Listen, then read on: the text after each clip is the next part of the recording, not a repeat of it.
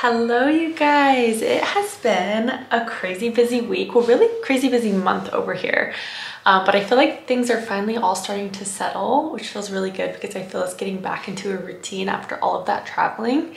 But anyways, today I'm going to be using the Cricut to make some customized things for Leah's birthday, which I can't believe I'm even saying this. She's turning 20 years old. That just feels so crazy to say. So yeah, I want to make her a couple of things and I'm going to send them to her since sadly she's no longer here. I'm sad that we won't get to spend her 20th birthday together, but I do want to customize a couple of things for her just so she has them on her special day. So first things first, I need to make a little coffee because I haven't had any today. So I'm gonna bring you guys along with. We're gonna make a little latte and then we're gonna get to making some things.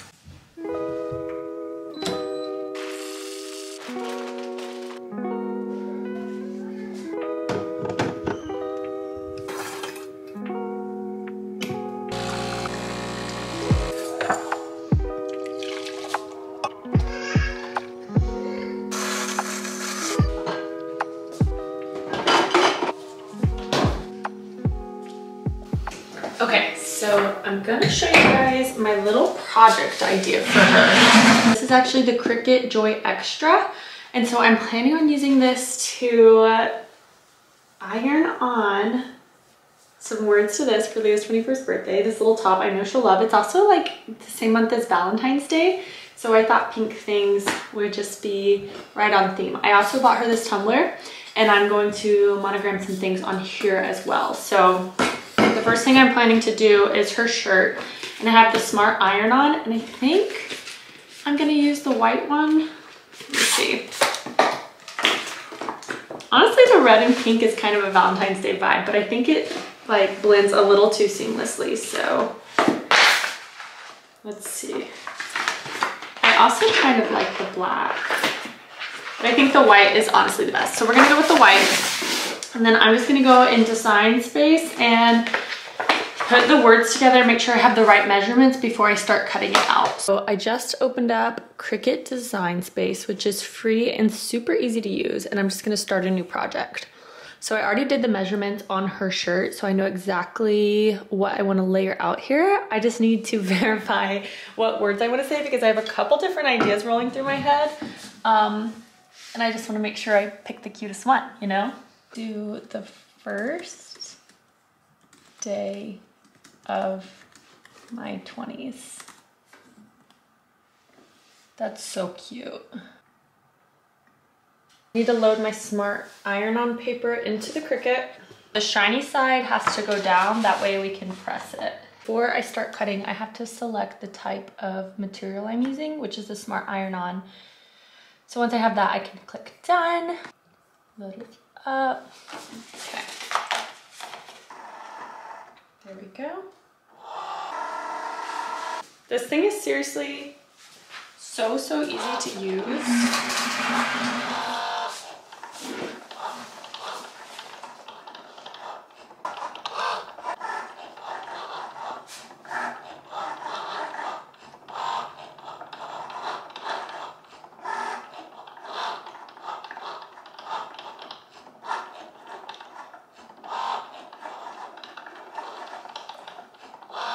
I just had the cutest idea while I was watching this be cut out.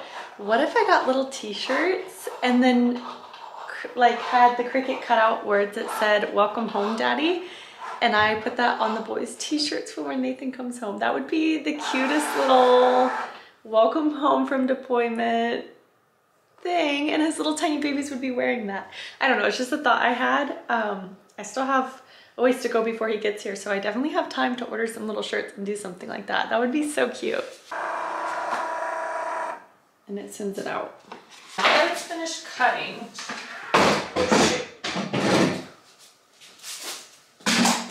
okay, now that it's done cutting, oh my gosh, I need to pick off everything that's not part of my design.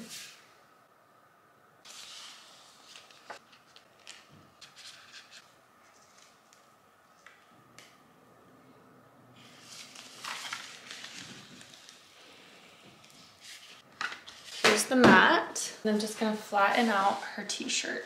Make sure I do the front. Okay, those measurements were perfect. This is the first time I've ever used the Cricut Easy Press Mini, which is this little guide. So I went online to cricut.com/heat guide, and it will tell me exactly how to use it on what materials. Constant movement and firm pressure for 25 seconds. Flip and press for 15.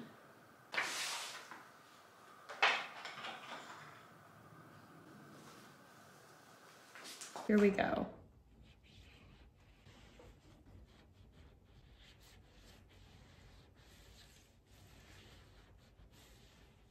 Okay, so now it's the moment of truth, and we're gonna slowly pull this up to see.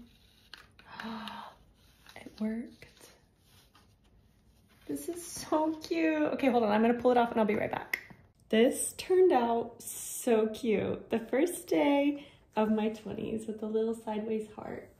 Okay, that's perfect. I am going to set this one aside, let it cool off a little bit. Thank you guys so much for watching this, and I'm just gonna take you along for our evening routine now. The boys have been super into pushing these carts outside and collecting pine cones. So we're gonna go outside and get all of their afternoon wiggles out.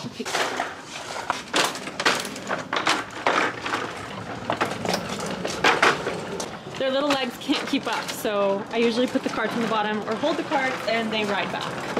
But I can't hold two babies and two carts, so this is what we do. Now they take their baskets to go find pine cones to bring back to their cart. So found some really good ones. This is so big. We made it to the park and this is everything they picked up on the way. Okay, we just got back from our little pine cone walk and I'm actually checking on dinner here while the boys are being sweet and independently playing. I put this little pot of soup on this morning. I need to turn it down so it could just simmer all day because the longer it simmers, the better it tastes. It's almost time for dinner, so I need to go ahead and wash these potatoes, chop them up, and throw them in so dinner will be ready on time.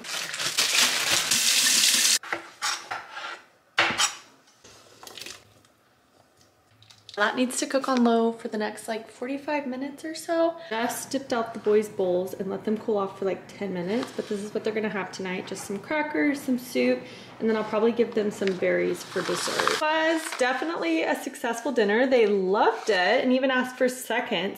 Now for tonight, I have a date with this laundry and they need a bath before bed.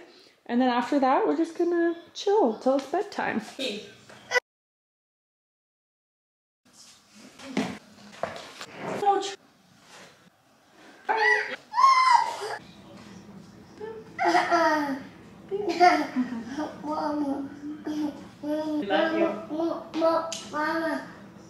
It is officially bath time over here, so I think I'm gonna end this vlog here. Yeah, they need a little bath. We're gonna do some cozy PJs and then just their bedtime routine. Usually just go upstairs, let them get some wiggles out, and then I read them a night-night story. Thank you guys so much for watching this week, and I will see you in the next vlog.